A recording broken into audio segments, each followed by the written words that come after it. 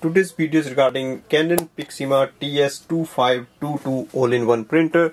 I'm going to show you how to do the quick unboxing and setup of this printer.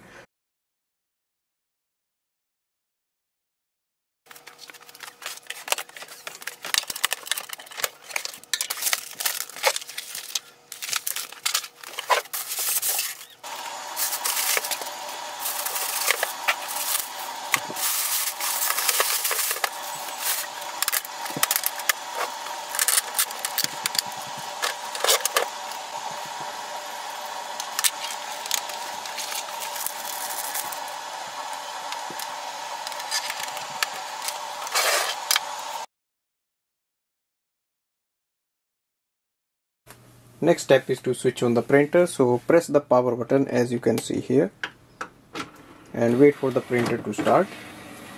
And we have to install the setup ink cartridges and we have to take them out. So simply open the seal from here and remove the orange seal which is at the bottom. To install the ink cartridges, open the ink cartridge chamber door. So you just have to push it outside. Check the color and the black marking here. Now the black will go here, so you just have to slide it in, so it's very easy. And now hold the printer and press it with the force. Here will go the color.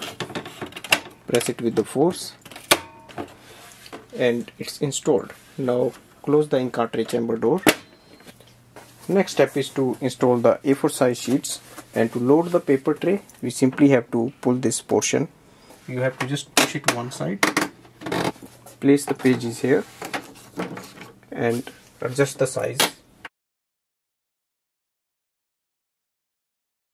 Now the next thing is to set up this printer with your computer.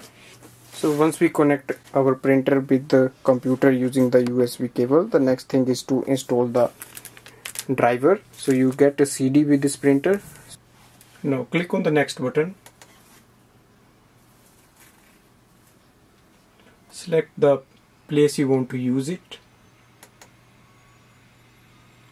Select the country and just install all the drivers. So once you are installing the drivers, you will get an option to do the print head alignment. So click on the execute button.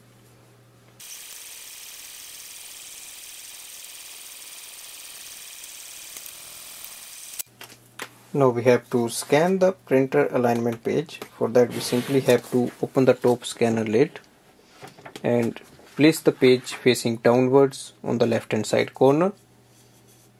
Close the lid and just click on the black icon here.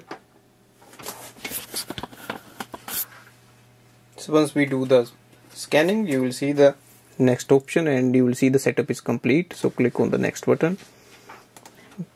Here we get the first thing, that is the test print. So just click on that and it will do the printing for us, and then click on the next button. So here we can see that is the test print here. So we just have to check if everything is okay on this. So we can see the quality of the print is good. And from here you can exit the setup, so it is completely installed.